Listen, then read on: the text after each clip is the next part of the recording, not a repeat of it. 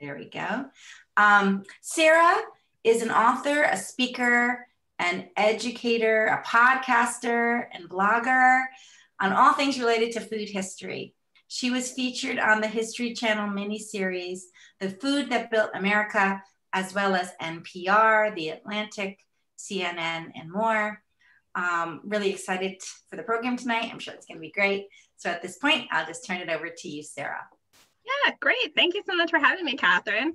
So I'm just going to remind everybody, if you're not muted, if you could please mute yourself so we don't have any weird background noise, because that does happen every once in a while. And my dog is with me right now. She's asleep next to me, but if you hear any barking at any point, that's my dog, Sweetie Pie. So tonight we're going to be talking about nutrition science, and this is something that I got into a number of years ago, really back in graduate school when I started first researching home economics. So we'll be talking a little bit about that. Let me just get my screen share up here. Hold on, where am I? What? Sorry, it's not bringing up the screen that I want to share. Where is it? I have too many windows open, apparently. There we go. Okay, let me just get this slideshow started. Okay, so the topic of tonight's talk is nutrition science. Like I said, I call it When Sugar Was Good for You, the Development of Nutrition Science in America.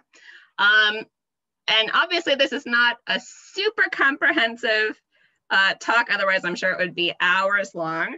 So we're going to focus mainly on the late 19th and early 20th century, going into post-war, and then we'll talk a little bit about how nutrition science is portrayed in the media and kind of what that means for our everyday lives. So we're going to start really early. Early nutrition was not particularly scientific, although we start to get some sort of interest in diet and human diet kind of in the Enlightenment period, particularly in the early 19th century. But one of the sort of, I guess you could say, common sense ideas about nutrition in the United States, which is based primarily on the foodways of Europe at that time, was that bread was the staff of life. Right? So most people were eating fairly carbohydrate-rich diets. The United States was unique compared to a lot of other countries in that a wide variety of people from a wide variety of backgrounds had a lot more access to meat than they did in other areas of the world. And the conventional wisdom by the end of the 19th century is that nutrition science meant that you had an adequate balance of fats, protein, and ash, which is later discovered to be sugars or carbohydrates, right? That those discoveries mainly happen in the mid-19th century. And vegetables were largely considered worthless, except for their value with providing fiber, dietary fiber. In the late Victorian period in particular, Victorians were fairly well obsessed with dyspepsia, which is basically stomach and digestive troubles. There's lots of patent medicines around constipation, right, to cure constipation because people were not eating very many vegetables, and the vegetables that they were eating were fairly starchy. But because at the time, the scientific emphasis or analysis of vegetables was that they were primarily composed of fiber and water, they didn't really have very many what would later become known as calories. They were considered nutritionally worthless, although valuable, as I said, for their fiber and also to provide bulk in the diet of the poor, people who could not really afford a lot of fat or meat.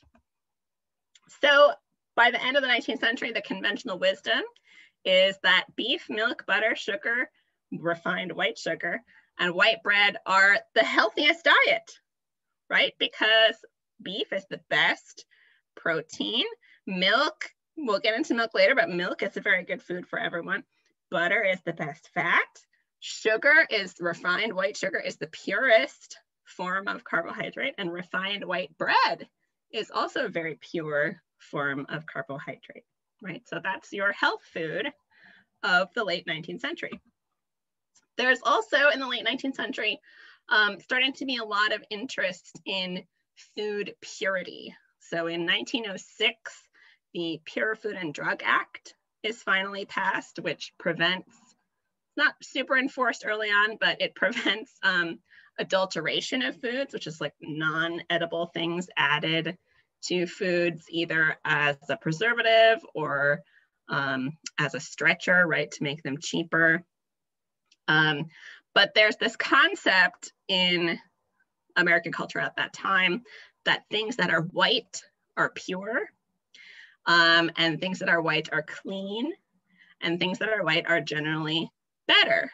So white milk, sugar, white, refined white sugar, white bread, which is often made from bolted flour, were considered desirable. Getting back to bread a little bit, bolted white bread means that the whole grain wheat flour was basically sifted through sheets of fabric, like a bolt of fabric. That's why it's called bolted white flour. So that removes all of the germ, which is the brown part of the bread. And that becomes a little bit of a problem for some people. And some of the earliest health reformers, not necessarily using academic science to make these determinations, but some of the earliest reformers focus on whole grain bread as a health food. If you've ever heard of graham bread or graham crackers, that's named after Sylvester Graham, who was a proponent of whole grain bread and flour. And just as an aside, the wheat flour, the whole wheat flour that you get in the store today is actually a white flour with some wheat germ put back in it. It's not actually whole ground wheat. Whole grains tend to have the oil still in them, which means they're not super shelf stable, which is why whole wheat bread that you find in the grocery store generally just has some of the wheat germ added back in. It's not actually just wheat berries that have been ground up. You can find graham flour by some companies, which actually is the whole entire grain, right? Or sometimes you'll see entire grain on labels, and that's what that means. All right, so that's just my little aside about bread. So one of the earliest things that we start doing with nutrition science, and this is sort of not in super chronological order because there's a lot of stuff happening at the same time, so just bear with me, because if I put it in chronological order, it would have been really confusing. But one of the most impactful things, I think, on American nutrition was the application of calories to nutrition. And that was done by a man named Wilbur O. Atwater, who was born in 1944 in New York. He was a professor of chemistry at Wesleyan University. And he was also the director of a USDA experimental station located at Wesleyan. So the experimental stations came out of the Hatch Act, which funded, so I think it's 1867, which funded agricultural colleges around the country. And one of the things that those agricultural colleges were supposed to do to benefit the public was to establish experimental stations where they would produce agricultural research that could then be used by the general public. So these research stations were looking at things like how to best deal with pests, how to fertilize crops and crop rotation. They were developing new varieties of fruits and vegetables. They were researching into livestock breeding. But Wilbur O. Atwater was actually researching human nutrition at his experimental station. So he researches calories, metabolism, and what are the dietary requirements for humans to live. So this is kind of something that was going on with a lot of groups and different scientists at the end of the 19th and into the early 20th century, trying to figure out, you know, what are people supposed to eat? What is the most healthful diet? And ironically, that kind of comes out of experiment station research that had been done into livestock. What is the best diet for livestock to consume in order, for instance, for dairy cows to produce the best milk, or for meat animals to grow the fastest and with, you know, the best combination of protein and fat and things like that. So human nutrition actually comes out of that research. He's one of the first people to apply the concept of the calorie to human metabolism. So a calorie is actually a measure of heat that was originally invented to apply to steam engines in the 1830s. But they've been doing experiments with small animals to see how their metabolisms work. And Atwater was one of the first people to apply that concept to humans. And the way that he did that was with something called a calorimeter. I think that's how you pronounce it. So a calorimeter, there's a lot of different scientific applications for them, but basically it's measuring, like I said, the heat and energy produced by something. And usually you do this by burning it, right? So that's how you figure out the calories in food. You burn a food basically in a controlled environment, and you can discern how much energy that food produces, which is kind of crazy to think about, but that's how they did it. So his calorimeter was person-sized. So this is one of his human test subjects leaving, it's called the respirator calorimeter, in his laboratory at Wesleyan University. As I said, it's a unit of heat. And his human test subjects, he used largely young college-aged men, right? That's who a lot of human test subjects are for research, is college people, college students. So what he would do is he would put them inside this basically sealed compartment, and he would measure their rate of respiration. He would measure their rate of perspiration. He would have them do different activities inside of it to see try and figure out how they metabolize things differently. And his resulting research with both calories and the calorimeter really helped set nutrition standards in the United States. Now, Atwater himself tried to communicate that, you know, this is a fairly small sample size, and that basically you couldn't apply these same standards to everyone because the population differs so widely. But that's not really what happens, which is kind of a theme in nutrition science. So we get things like this instead. So when his research on calories first comes out in the 1890s, 1900s, it becomes kind of a fad to order 100-calorie portions of things. So this is an example.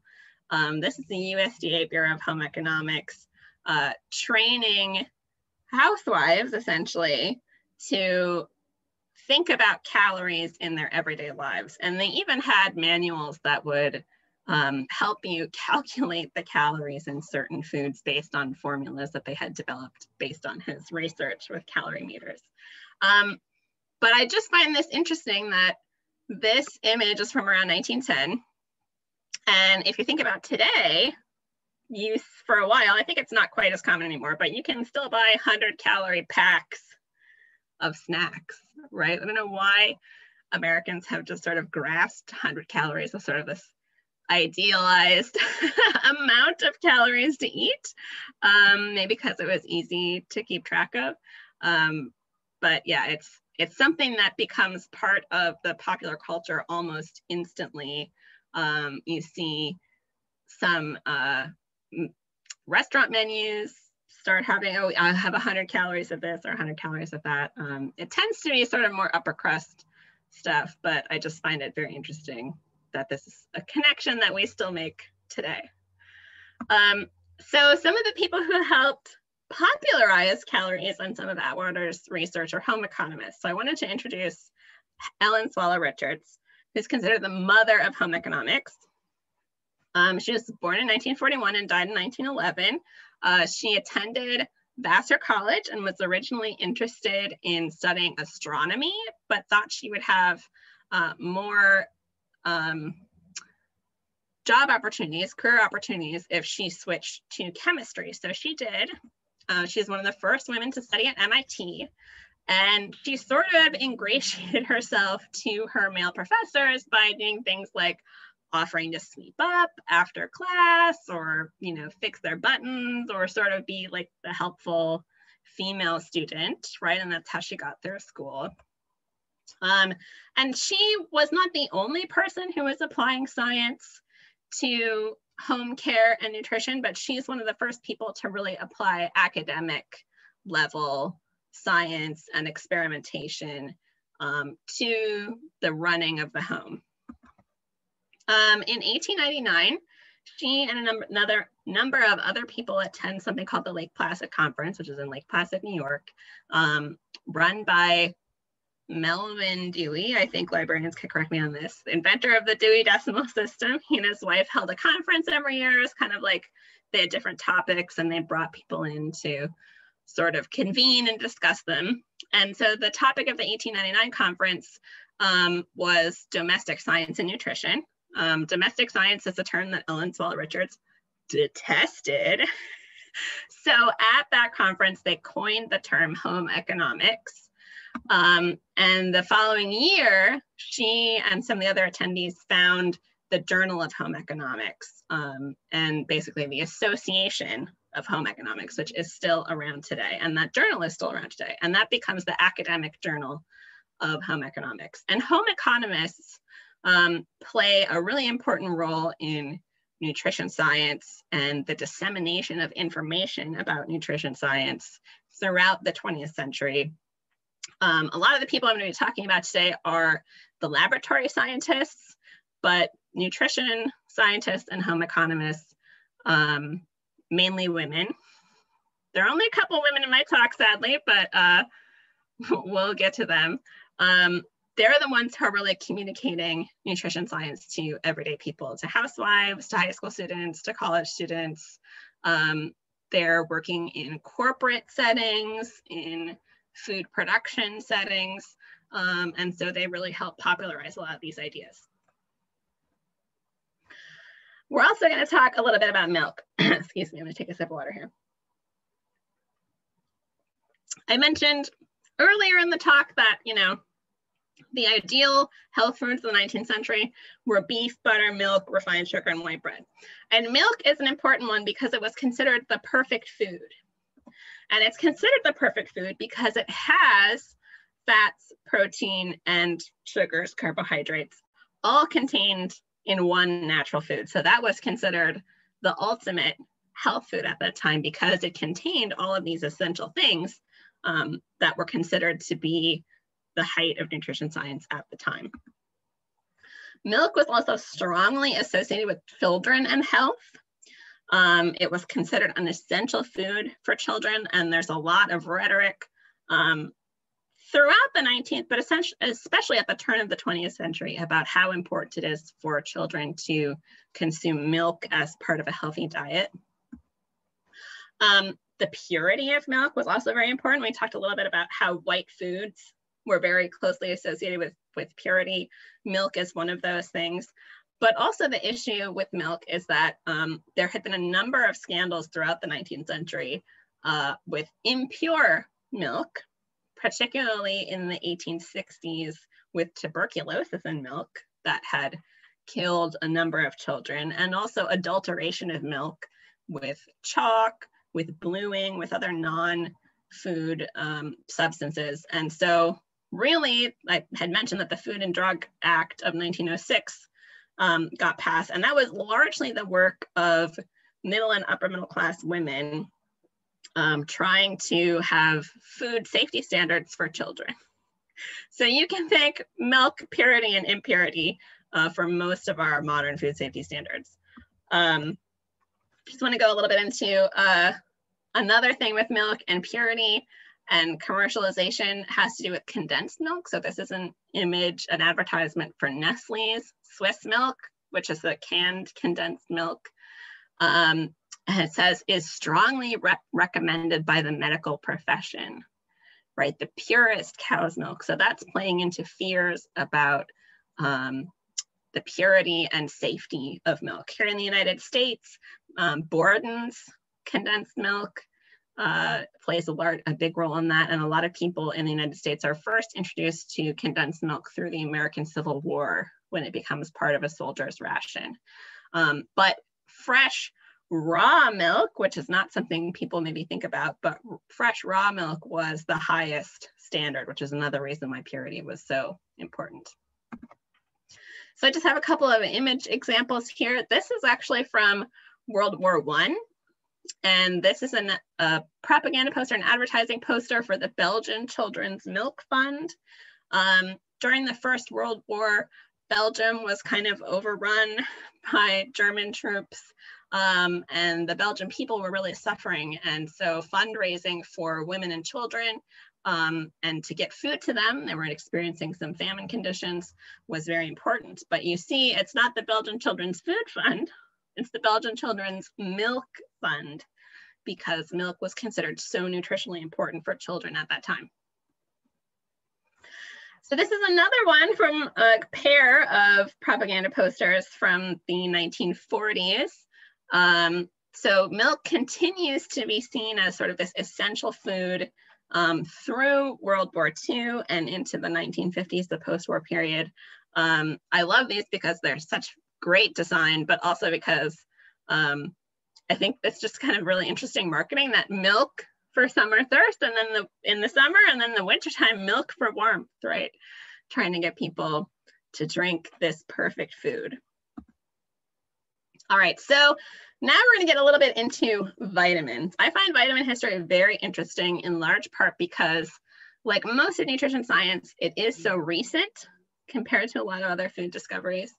So we're going to go largely in chronological order, and I'm not going to cover all of them. I do have a little vitamin timeline that we can look at toward the end, but I thought I would start with how we figure out vitamins, right? And we mainly figure out vitamins because of vitamin deficiencies. So one of the oldest vitamin deficiencies that we know about is scurvy. This image is from the journal of Henry Walsh Mahon, who was a convict or was aboard a convict ship in the UK, and he's illustrating some of the effects of scurvy. Not super appetizing, but I thought very interesting. So knowledge of scurvy in the Western world dates back to the 15th century, which is when Europeans first started doing really long range ocean travel, right? And so the symptoms of scurvy are, you have bruising, your gums bleed, and eventually you die, right? And scurvy is a vitamin C deficiency, but we didn't know that until quite late. So the primary causes are lack of fresh food on long voyages, right? And the cures, we knew the cures as early as the 18th century, the early 18th century. So mostly people thought that if you just had fresh food, right, that would cure scurvy. But we started to realize that sauerkraut and citrus fruit, particularly limes, were used as a cure for scurvy. And if you've ever wondered why people around the world who eat very meat-heavy diets don't get scurvy, it's because raw animal blood contains vitamin C, which is kind of an interesting and unique thing that we don't think about. But if you consume raw animal blood, you will get the vitamin C, excuse me, and you won't get scurvy. It has to be raw though. If you cook it, the vitamin C dissipates. We also have another early vitamin deficiency is rickets. So rickets have kind of been around here and there for a while, but it's really not until the Victorian period that it starts to become a problem. So we have an image here of children with rickets at a Scottish orphanage in about 1900, and you can see their legs are bowed and kind of messed up. So rickets is a deformation and softening of the bones. And in children in particular, it affects their growth plates. Not so much in adults because we don't really need our growth plates anymore, but in children, the damage is particularly pronounced. Rickets is a vitamin D deficiency. So why is it not really around until the end of the 19th century? Well, in part, it's not really around until the end of the 19th century because people really didn't spend a lot of time exposed to the sun particularly in the United Kingdom and northern regions of Europe and the United States. When you go outside, you're all covered up, right? You're wearing a hat. If you're a woman, you might have a parasol. You're wearing long sleeves. Your legs are covered. A lot of people, only their hands were exposed. And even then, a lot of people wore gloves. So the primary cause is lack of sunlight, right? So when you're exposed to the sun, bacteria on your skin actually synthesizes vitamin D with exposure to the sun. So if you are completely denied exposure to the sun, as probably these poor children in this orphanage were, you get rickets. There are some non-sunlight related cures. Obviously, a cure is sunlight. Cod liver oil is also very high in vitamin D. And then if you have grass-fed milk in particular, it gives you calcium, which is another way that you can help deal with rickets. And it also contains vitamin D. So one of the researchers who helped discover vitamin D is Sir Edward Mellanby. He's a British doctor turned professor. And in 1913, he was tasked by the government with researching the origin of rickets. So by this time, rickets was becoming kind of a national emergency in the UK. And people were trying to figure out what caused it and what they could do to stop it. So between 1919 and 1922, he discovers vitamin D via cod liver oil and its role in rickets. So cod liver oil had kind of traditionally been a folk cure for rickets and just kind of generally administered to children as like a health supplement. But he's really the first one who isolates it specifically and its role as a treatment of rickets. Another early vitamin deficiency that plays a role in the discovery of vitamins is beriberi. It's first discovered in 3rd century China. So this is one of the oldest vitamin deficiencies. It causes swelling of the legs, weakness, shortness of breath, and that's generally considered dry beriberi. There's also wet beriberi, which has all of those symptoms, but then also sometimes attacks the cardiovascular system. And again, eventually ends in death. And it is a thiamine or vitamin B1 deficiency.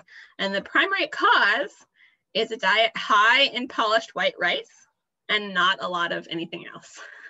So it was a primary deficiency in Asia because that's where most of the rice consuming people of the world lived at the time.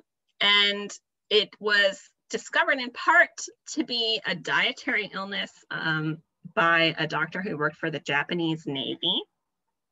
Because at the time, a lot of workers and people, sailors and people working for the Navy, part of their pay was a ration of rice, right? So you get that for free. So if you can live on just the white rice, you don't have to buy other food. But they didn't really know this at the time, but that gives you beriberi, right? Oops, sorry, the cure, that's the last, I just need to edit that. That's from the last slide.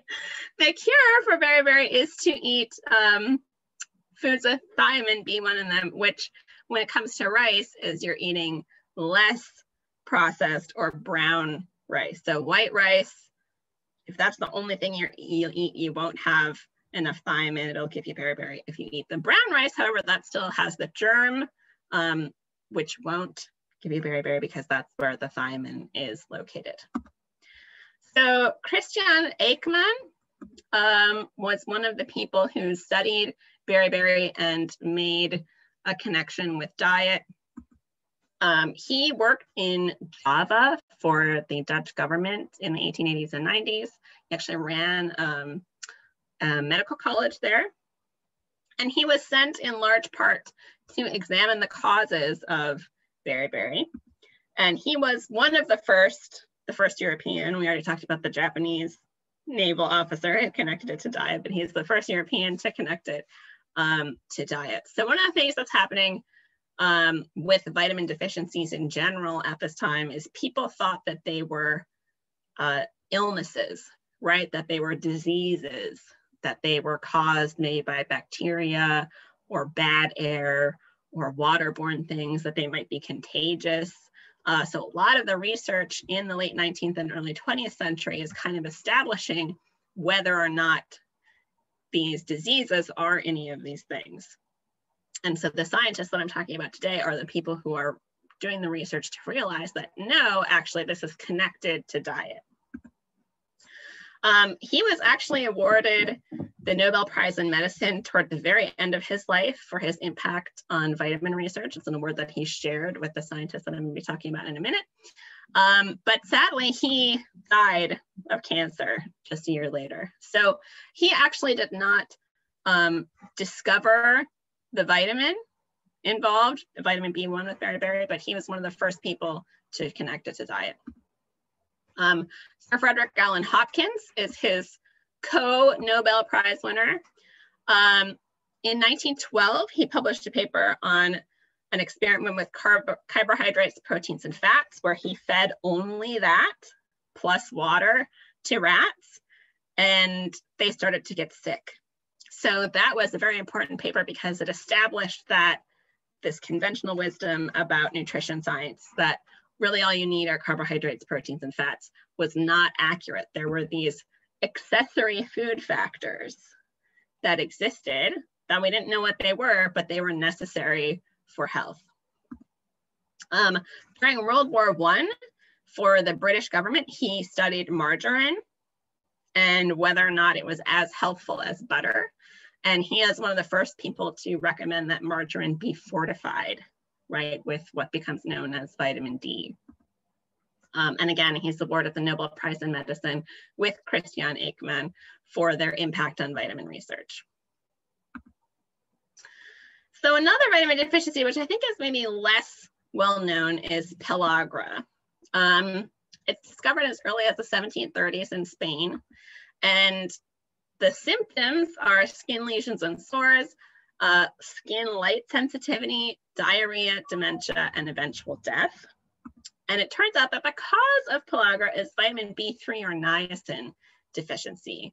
And this becomes really prevalent in the United States in the latter half of the 19th century and into the 20th century, particularly in the rural South, where people were eating a lot of corn and cornmeal.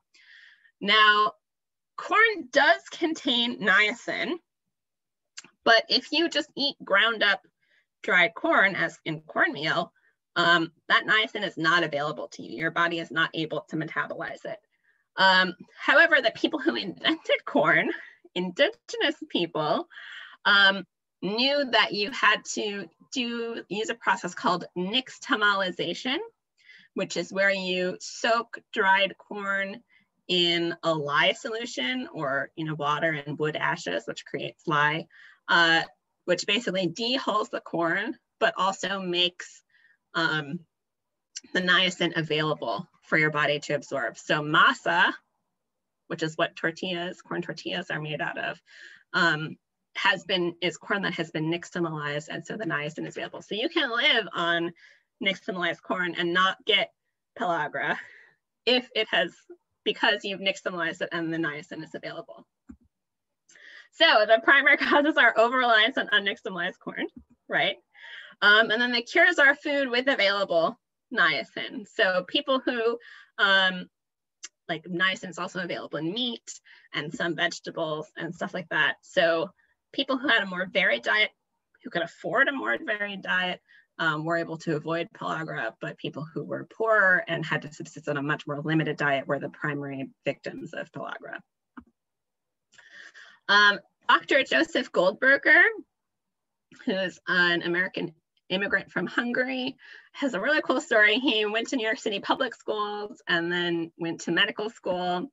He was actually an epidemiologist by training, but in 1914, the government asked him to examine pellagra and see if he could figure out what was causing it.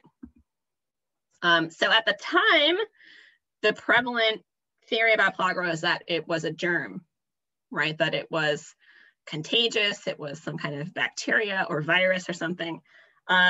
And he did a series of studies that were known as the filth studies, where he and his colleagues took, like, they got blood infusions from people with pellagra. They took like pus from their sores. They took nasal mucus and basically tried to infect themselves with pellagra.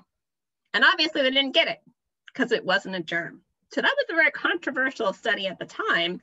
And the filth studies were sort of the sensationalist thing that got attached to him. But his theory was that it was a nutrition deficiency. And he ended up being right. But he died in 1929 before it was officially confirmed, right? So he is one of the early people who really paves the way for later scientists to confirm his research.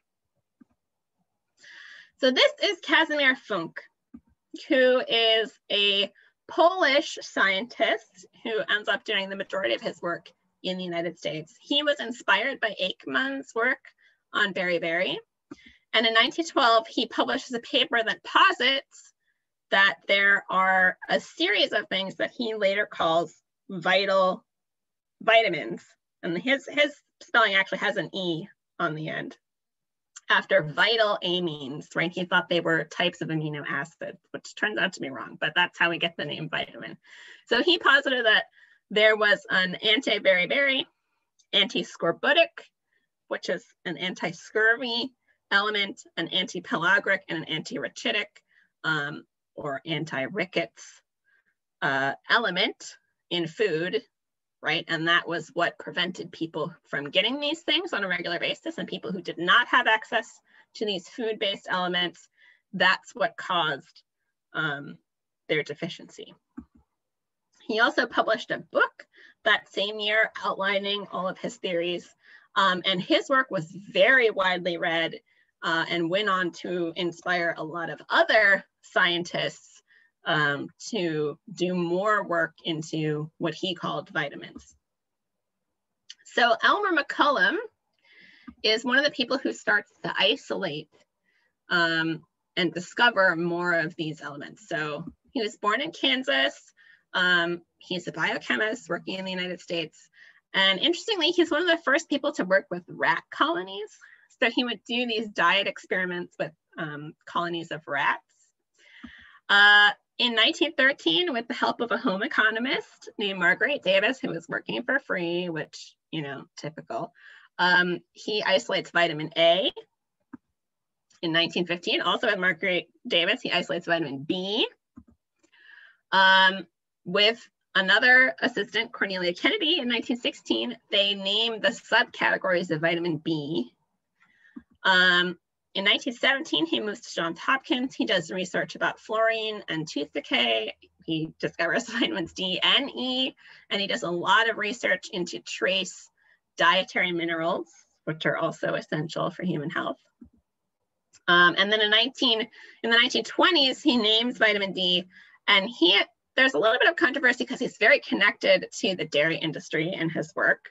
And he is one of the first people to advocate for fortifying milk with vitamin D. And there's actually in the early 20th century, particularly into World War II, there's a lot of interest in vitamin D fortification, again, because it's going to prevent rickets in children. And in the United States, it's largely just milk and margarine that are fortified with vitamin D. But in Europe, they also were fortifying like breakfast cereals and bread and stuff, and they actually had some cases of vitamin D poisoning because of that. So they kind of dialed it back a little and focused just on milk and butter fortification like the United States did. All right, so now we're going to go over our vitamin timeline because, as I said, we weren't super in chronological order and there was a lot of kind of confusing things happening simultaneously. So I thought we would do a little bit of chronology to get them straight in everybody's heads. So 1912, we have Casimir Funk posits that vitamins exist and it's a nutritional deficiency, and he discovers vitamin B1, also known as thiamine. In 1912, vitamin C is discovered actually by multiple people. It's attributed to the people who published first, but they publish, like, two different groups of scientists publish papers within a couple of months of each other discovering vitamin C. In 1912-13, Elmer McComb and Marguerite Davis discovered vitamin A.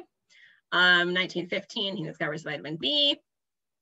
1919 to 1922, Edward Mellanby discovers vitamin D. In 1922, University of California researchers Herbert Evans and Catherine Bishop discovered vitamin E in leafy green vegetables, which also has vitamin C, which we'll get into in a little bit. 1926, D.T. Smith and E.G. Hendrick discovered vitamin B2, also known as riboflavin. 1933, Lucy Wills discovers folic acid. And if you're wondering why that's a woman, that's because folic acid is essential for pregnant mothers. So that's why it's a woman scientist who discovers that one. 1934, Paul Gorgon discovers vitamin B6. 1937, Conrad Elviem, who's actually an American, discovers niacin. And then in 1947, vitamin A is first synthesized. So vitamins in popular culture in the 1920s and 30s and earlier, but particularly in the 1920s and 30s, as these vitamins are being discovered, people start to get kind of obsessed with vitamins. There are a lot of health fads going on at this time, including some very dubious health fads with radium, which I won't even get into. I did a podcast on it if anybody wants to listen to it. But you start to get vitamin supplements. So Maston's yeast Vitamon tablets, not vitamin, Vitamon, right? Lots of different interesting spellings of things going on at this time also. Were first introduced in 1960, and this is an advertisement from 1921. And it's one of the first multivitamins, right? So it's a little pill that's based in yeast that has basically all the vitamins that had been discovered up until that point, plus phosphorus and some other minerals. And they're designed to give you energy, right? So this says they give firm flesh pep and increased energy, and they're connecting it to weight loss and complexion and energy. And vitamin supplements have kind of an interesting story because they don't really come out of the academic research medical field. They're kind of more patent medicine, and some of the early doctors and researchers did not recommend them, right? But vitamin supplements have become kind of this whole thing that we'll maybe talk about a little bit later, but it really starts in the 19-teens and 20s. World War II has a big impact in vitamins in popular culture. And you saw there was a lot of research, discoveries of vitamins leading up to World War II. And during World War II, we kind of have a nutrition panic a little bit. So when we declare war in 1941, 1942, and we start the draft, everybody who gets drafted has to have a health checkup, right? And we're just coming off of the Great Depression. And there's this report that comes out that says up to 47% of the young men being drafted are malnourished. And probably it wasn't actually that high of a number, but that's the number that was reported.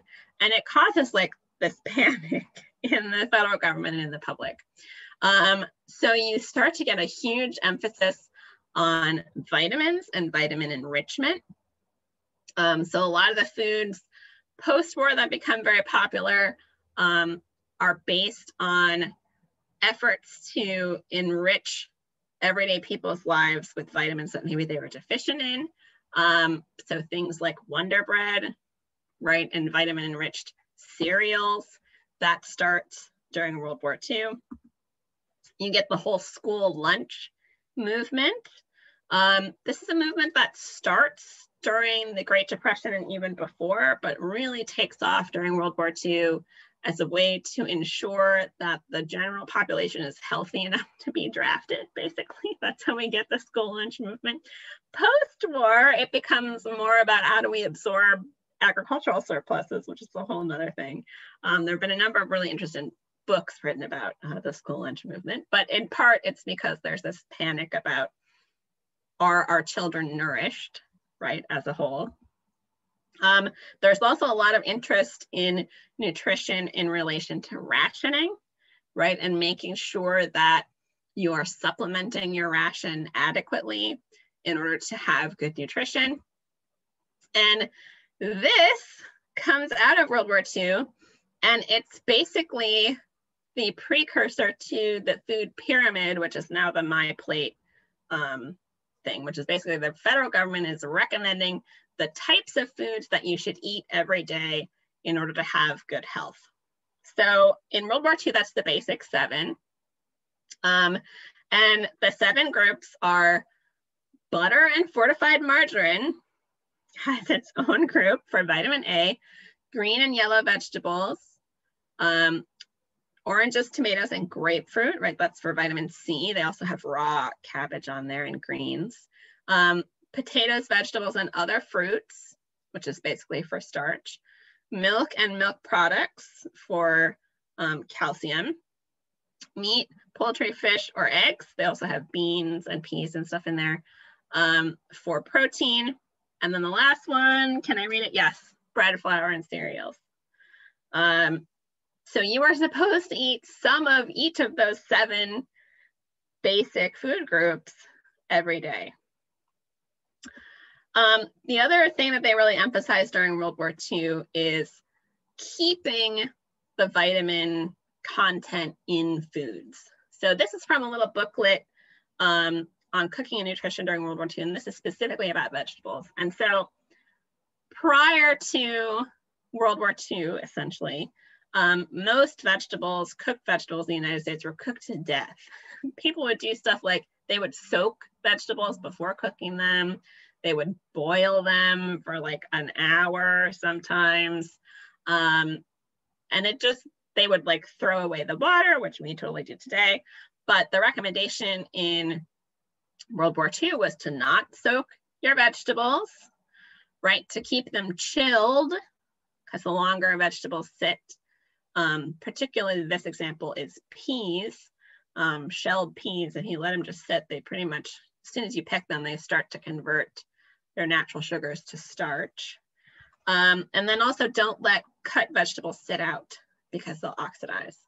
And the next page, which I probably should just put up here, the next page is about cooking. So there's a lot of emphasis in World War II about retaining the vitamin and mineral content by cooking vegetables in a very small amount of water, by not overcooking vegetables, and by reusing the liquids from cooking vegetables to make gravies or for soup, or sometimes they recommend you just drink it chilled, which we wouldn't really do today. But if you live in the South and you've ever had pot liquor or seen people drink pot liquor from greens as like a health tonic, that's probably where that comes from.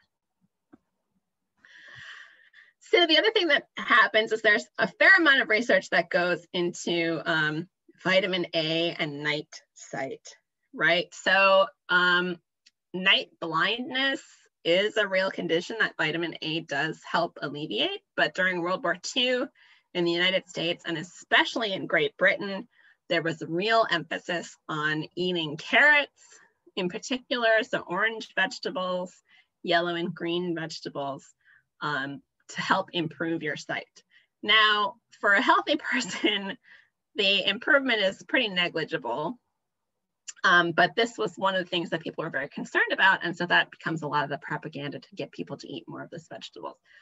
There is a World Carrot Museum in the UK, if anyone cares to look them up, and they talk a lot about the role of carrot propaganda in World War II relating to night sight and night blindness, because of course, when you have blackout, right, you need to be able to see in the dark. So that's what a lot of that propaganda is around. This is a delightful little trio of magazine advertisements. The first one is for Doughboy donuts, which are vitamized, right? So they have added vitamins, but they're donuts. And I like this advertisement in particular because I'm also a World War I historian. And it says, buddies again, Doughboy donuts do their bit again. So doughboy, obviously, is a term from World War I.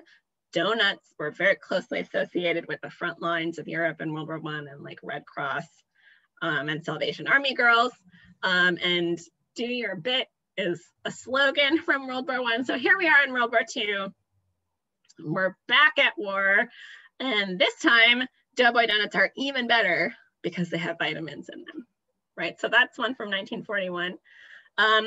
Libby's, who is now best known for their canned pumpkin, actually got its start in like tomato juice and beef stock, believe it or not.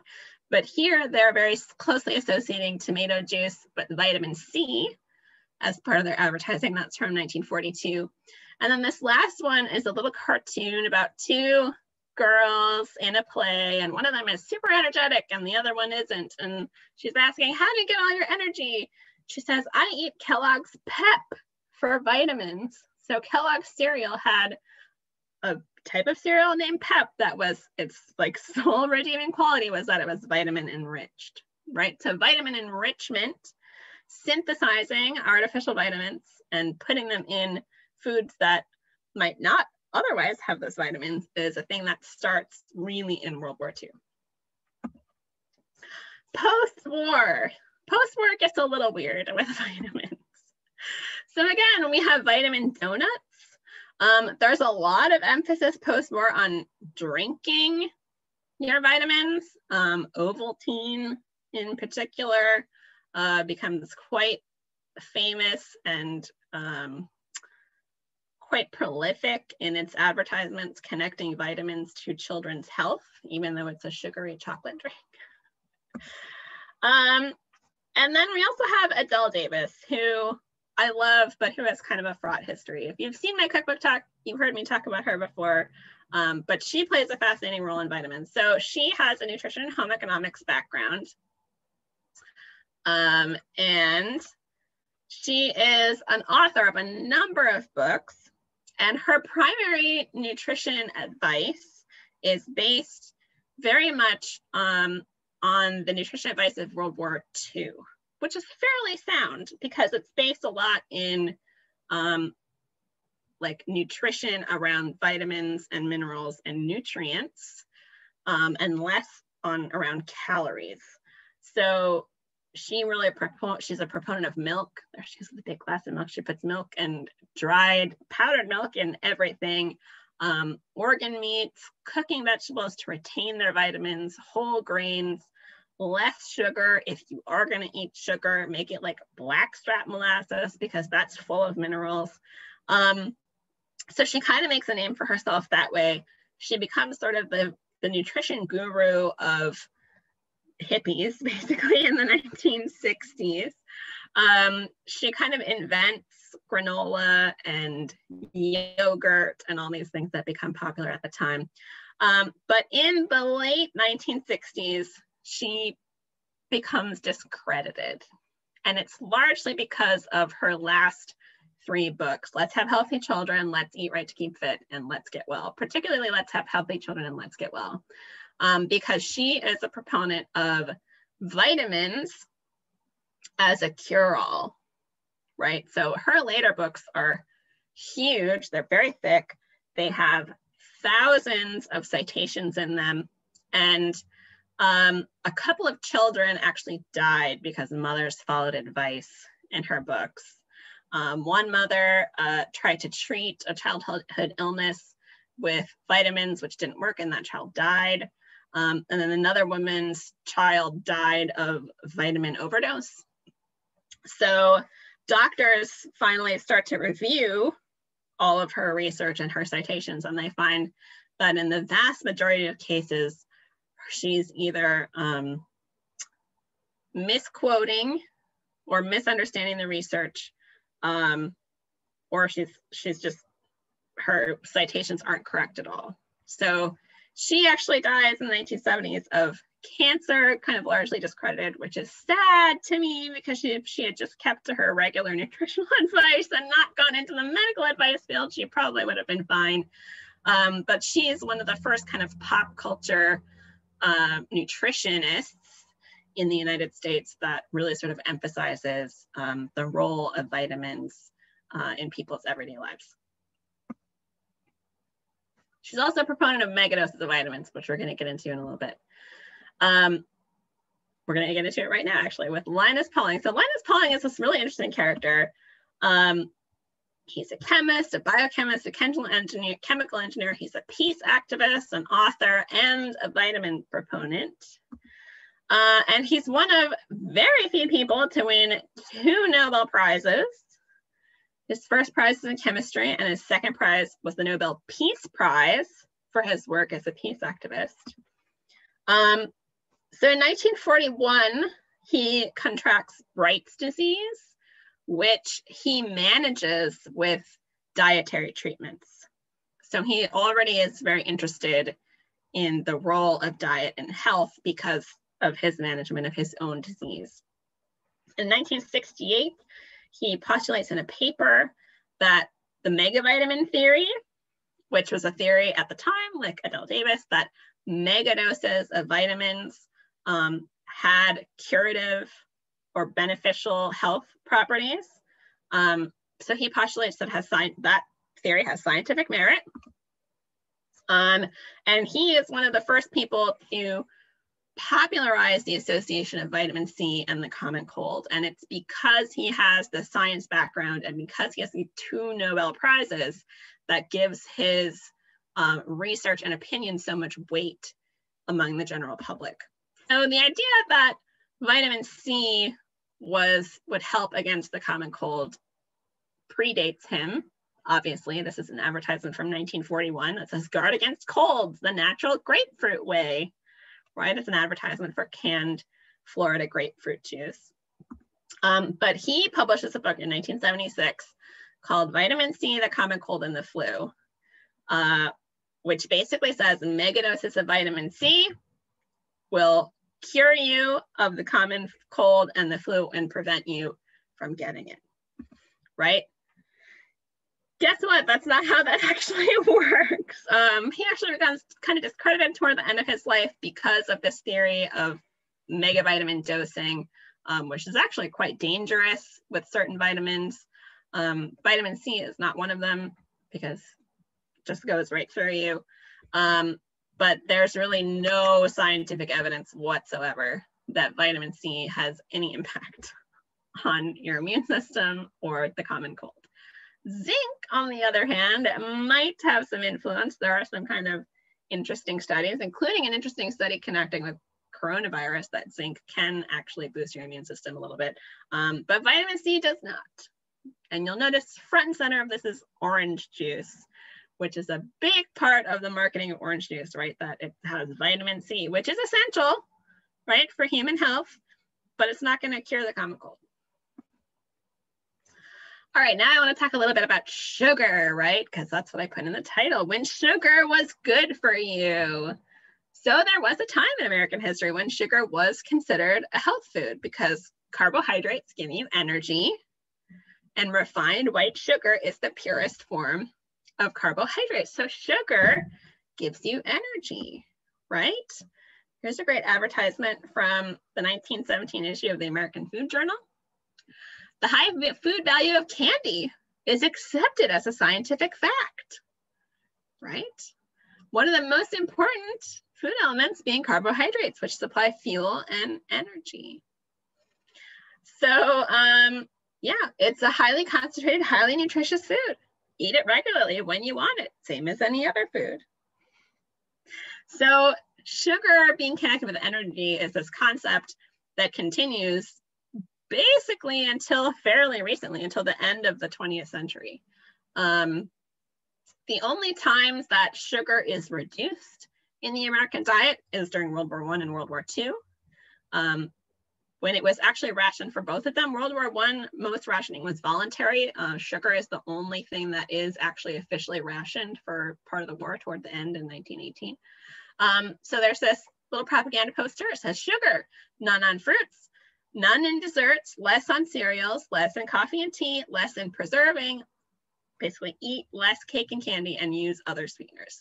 So when they say none in desserts, The sugar they're referring to is refined white sugar. So you can use other sweeteners during World War II, including corn syrup. That's one of the ways that corn syrup is popularized with its use as a sugar alternative in World War I. But studies have shown that the World War II diet, which is low in fat, very low in sugar, and high in vegetables and whole grains, it's actually one of the healthiest diets that you can eat, which I find very interesting. This is a post-war advertisement for Post Sugar Crisp cereal.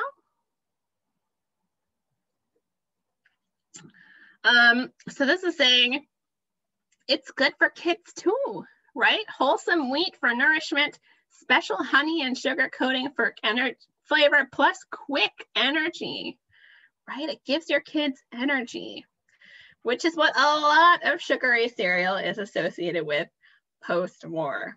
Sugary cereal gives you energy, so it's a great food to eat early in the morning, right?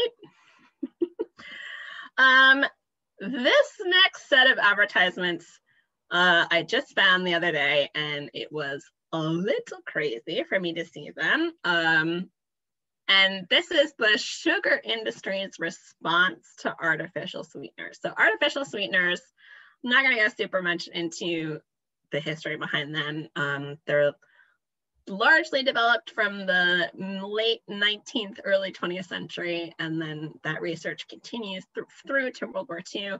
Saccharin is one of the earliest ones. Teddy Roosevelt's doctor recommended that he have saccharin. Harvey Wiley, I don't know if anybody's seen The Poison Squad on PBS or read the book by the same title. Harvey Wiley was a researcher looking into food additives and their safety, and saccharin was one of the things he examined, and he said it was not safe. And Teddy Roosevelt was like, anyone who says saccharin is not safe is an idiot. But artificial sweeteners really take off post-war, as a diet food, right? So you start to get diet sodas in particular. And these advertisements are a reaction to that. So these advertisements are from the sugar industry. And the argument that they're making is that eating sugar helps satisfy your appetite so you don't overeat. Now, anyone who has tried this knows that eating sugar usually just makes you want more sugar, right? But it's only 18 calories per teaspoon, except for if anybody knows their cooking measurements, a teaspoon is really not that big, right? Here's some more. This is like so awful, but it's, if you want to avoid that fat time of day, right? Midday when you might be really hungry, don't overeat, have sugar, have a soft drink, have a little snack, that's sugar. And that's supposed to help you keep on your diet. So of course, today we know that that's totally not true, and that sugar is one of the most insidious foods you can eat, right? It doesn't have any real nutritional value, refined white sugar. They're called empty calories, right? But this is something that the sugar industry was trying to do to keep sales up. And that's something that post-war in particular, food industries getting involved in trying to affect nutrition science becomes a little bit of a problem. So you may have heard a couple of years ago, there was this big scandal reveal that the sugar industry was the reason why fat was connected to heart disease. And there is a grain of truth in that. The sugar lobby did fund a study into heart disease that connected it to fat. What most people don't know is that sugar is also connected to heart disease, and the sugar lobby did not want that association to be made public. But the research into fat and heart disease actually predates that study. So they may have been influential, but they weren't really the whole sole driver behind it. But because there was association through kind of dubious research between fat and heart disease, animal fats in particular and heart disease, in the later mid-century, like 1950s, 1960s. By the time we get to the 1980s in particular, a lot of that information has kind of trickled down to the general public. And so you get a huge emphasis on low-fat foods as health foods. So you get things like SnackWells. I don't know if anybody remembers SnackWells. I remember SnackWells in the 1990s. My mom had them in the house, right? They were supposed to be like guilt-free eating. And also in the 1980s, things like egg white omelets, turkey, low-fat pork, like these are all foods that people were consuming in an effort to avoid consuming fat because they thought that that would have a big impact on their weight, right? Not so much heart disease, even though that's what a lot of the research was about, but people kind of glommed onto it as this sort of cure-all. If you ate low-fat foods, you wouldn't be overweight, you wouldn't get fat because you weren't eating fat. But that's not really the case. People are forgetting that sugar, while it does provide energy, if you don't metabolize it, it gets stored as fat. So that kind of backfired a little bit for a lot of people. In response, a lot of diet foods did contain artificial sweeteners, right? So it would be a low-fat food with an artificial sweetener, so it's very low calorie in general. But the main issue with low-fat foods is that when you're taking the fat out, you're taking the flavor out. And in order to make it palatable, you have to add some other flavoring back in, which is usually sugar, right? So that's kind of its whole issue. We're starting to sort of understand now more. I think we were talking a little bit before the talk started about the role of sugar in our diets, but it's really not great. And so there's more emphasis today on reducing sugar consumption and reducing the consumption of refined carbohydrates like SnackWells, which are highly refined. So I did also want to talk a little bit about nutrition reporting in the media, because I think how Americans in particular view nutrition and food is heavily influenced by how nutrition science is reported in the media. So we have already had a tendency to kind of, in our American history, to kind of like glom on to food fads and food diets and interesting things, in part because we don't really have anymore a connection. We don't have a long-standing food tradition like a lot of other countries around the world do. We don't have centuries of food traditions where people were staying in one place and heavily influenced by their local indigenous foods and are developing traditional foodways. That does exist in the United States, particularly among indigenous communities, but the vast majority of Americans do not eat that way because of our cultural background. So a lot of us are immigrants. A lot of us, our families have moved around within the country. So we're really divorced from regional foodways, from indigenous foodways, from traditional foodways. And so I think we're more susceptible to new, exciting information and kind of accepting things at face value because we don't have these traditional foodways to act as kind of a counterpoint to that. So, for example, let's talk about nutrition reporting of antioxidant-rich foods. Like, so in the past couple of decades, I'm sure you've seen all sorts of stuff about chocolate is good for you because it's rich in antioxidants, especially dark chocolate. Wine is good for you and coffee is good for you. And so a lot of the reporting about nutrition in the media seems to be reduced to blanket statements about what's good for you and what's bad for you, and not really communicating any of the nuance of the studies, right? And this is a problem with science reporting in general. I don't know if anybody had seen very recently the scientific study about mask efficacy with coronavirus, and that neck gaiters were worse than not wearing a mask at all. except for the study that the media cited was actually not a study about mask efficacy. It was a study to prove whether or not the basically the research method was effective, and they just happened to use masks and coronavirus. So actually gaiters are more effective than not wearing a mask. It kind of blew up in the media and became this whole thing because media reporting in general tends to be fairly science illiterate. And scientists themselves are not always good communicators to non-scientists about their research, right?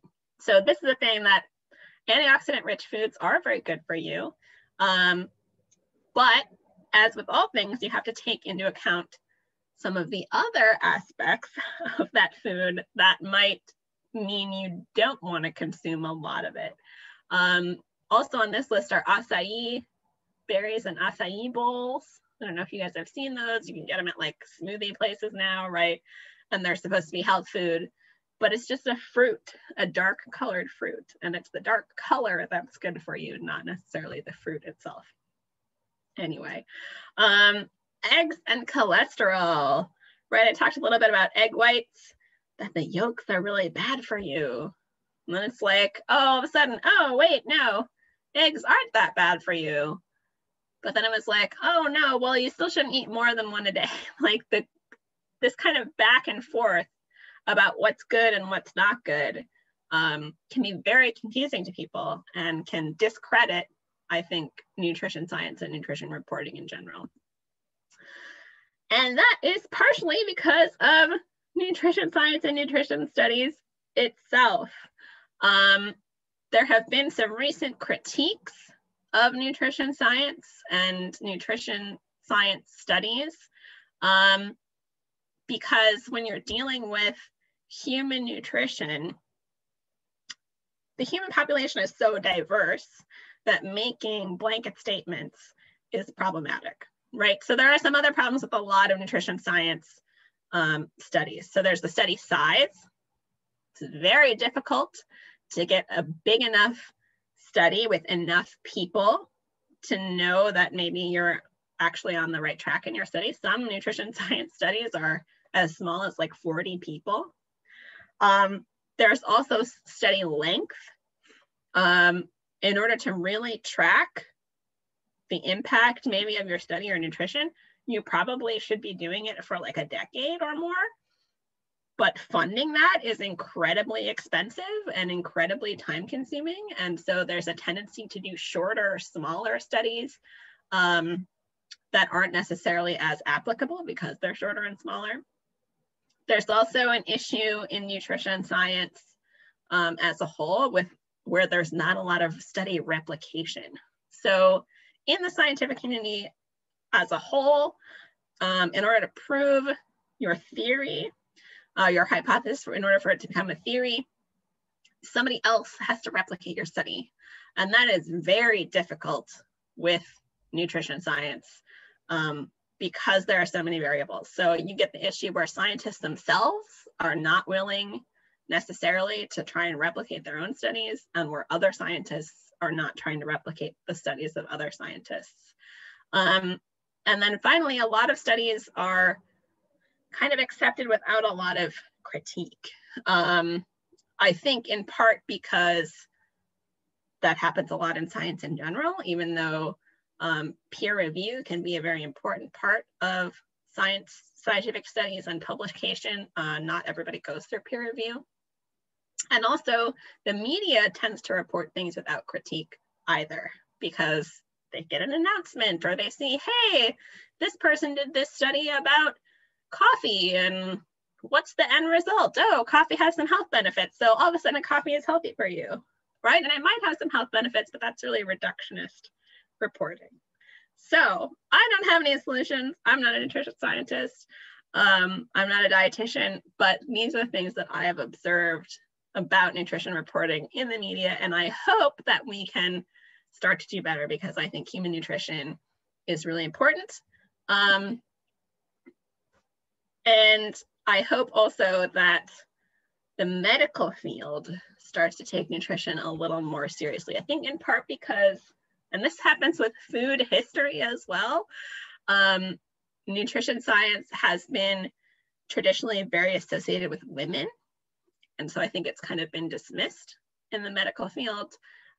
Same thing with food, and food history has largely been associated with women. So historically it was very dismissed in the history field.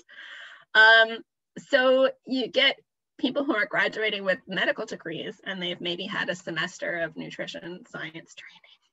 And nutrition is so crucial to a lot of health issues in the United States that I really hope that in the future doctors get more training. So what are my conclusions about nutrition in America? Nutrition science is a very young science. It's really only been around seriously for the last 100 years. People are making new discoveries all the time.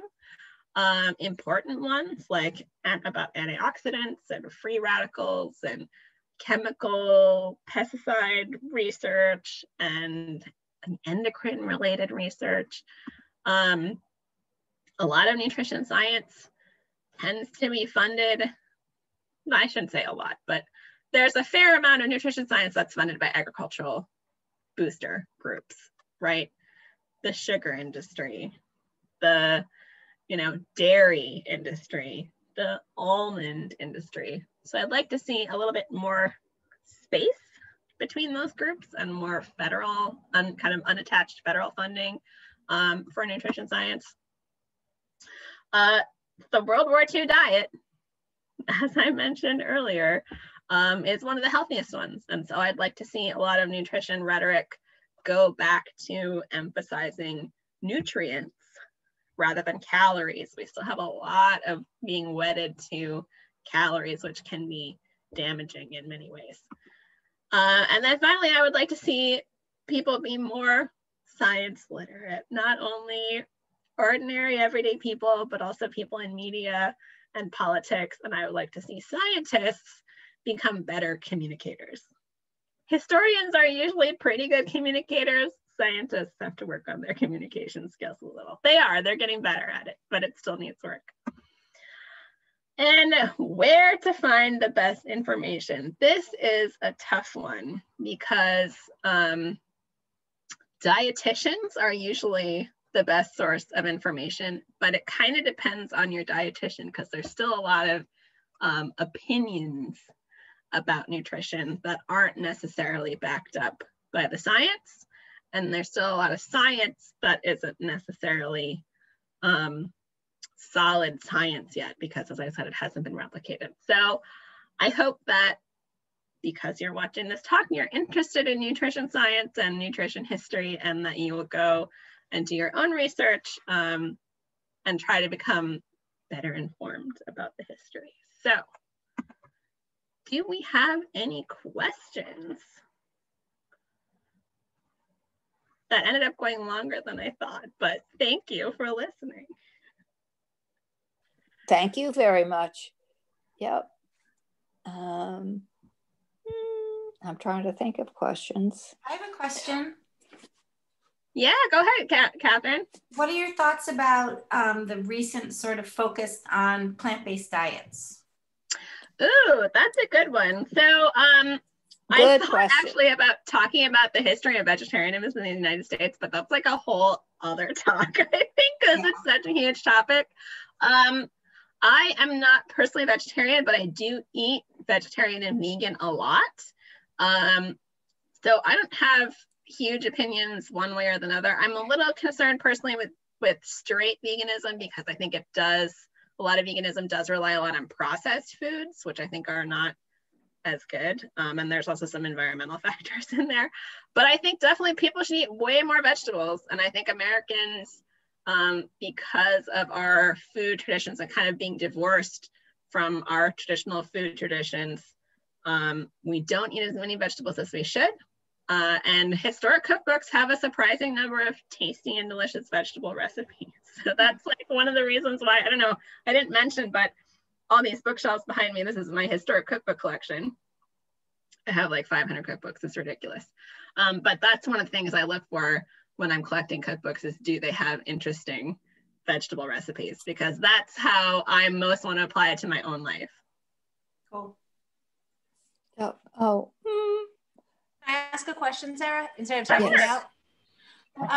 Do you have good resources that you've come across for, I'm actually interested in finding out about soy and how it, and other isoflavones like that.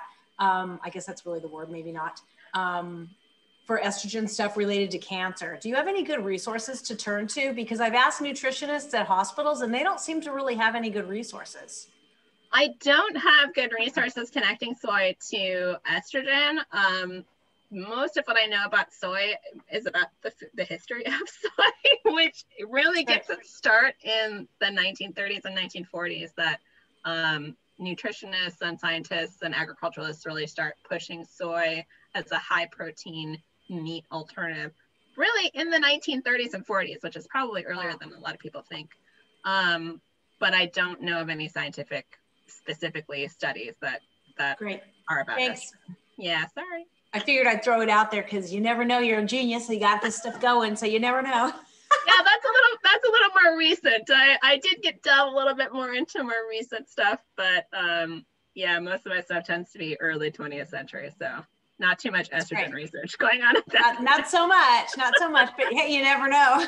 Yeah, no, it's a good question. Thanks. Anybody else? Yeah, I just wanted to, can you hear me? Yes, I can. Okay, comment on the use of pesticides and additives. Saccharin, the artificial sweeteners, the FDA, I mean, I think the sugar industry in bed with the FDA on not declaring it carcinogenic. And when it has been proven in studies that it is, and the flat out denial. Yeah, that's definitely, I didn't get into much to the history of the FDA, which I probably could have, but then this talk would have been probably 2 or 3 hours. I think I need to do we'd be here quite a while. Yeah, but that's definitely an issue in the United States that it's such a weird kind of incestuous relationship. Lobbyists. Yeah, well, so in the United States, there's federal funding for agricultural products booster boards. Like the almond board, the American Almond Board receives federal funding. The dairy industry board receives federal funding. So there's this weird kind of conflict of interest where you have these federal boards that are receiving federal funds to promote specific products generally. And this is like specific agricultural products, not specific brands. So like almonds, sugar, the dairy industry, the beef industry, peanuts, they all have oranges, they all have federally funded boards. But then their boosterism is kind of in conflict with maybe federally funded research, which are those federal funds allocated? And because there's been less and less and less federal funding to universities who are doing the research, where is that funding vacuum coming from? It's coming from industry. So that is a kind of a big issue in science in general, that is there influence or not between where the funding is coming from and what research is being prioritized and what results are happening. So definitely saccharin is one tiny fraction of the issues with funding and scientific research for sure. Yeah. And then I was reading about the redaction of some of these studies, that the let's call it a food industry, is received the funds, and then, if I have the right party, the government having the right to redact the research. I mean, it is insane. There have also been a number of studies that have been retracted as well, because they were published and then somebody actually went and reviewed the research or looked at the data and they're like, oh, you're actually misinterpreting this data, or, you know, you're not using a big enough sample size or coming to the wrong conclusions. So that's why peer review, although in the history industry, peer review can be painfully slow sometimes. It's a little bit better in science because they're publishing so much more often.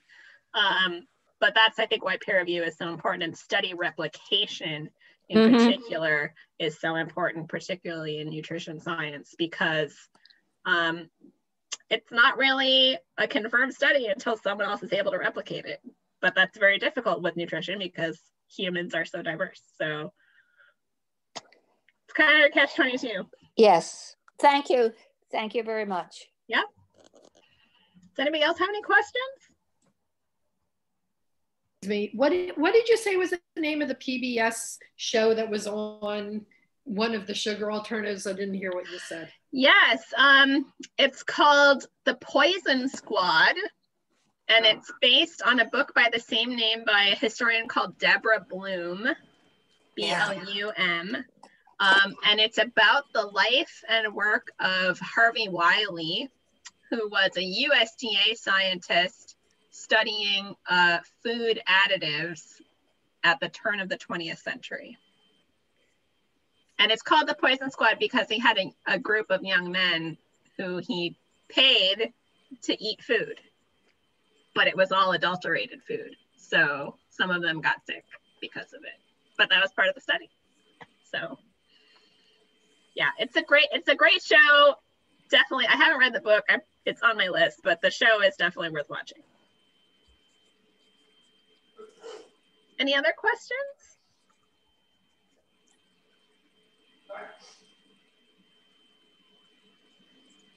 No. Was this recorded? Is this going to be made available at all through the library? We did record it. Okay. We don't usually, sometimes we will put it up on our YouTube channel. I'll have to confirm that with the director, and then if I do, I'll send you guys an email and let you know. Okay, that was my next question.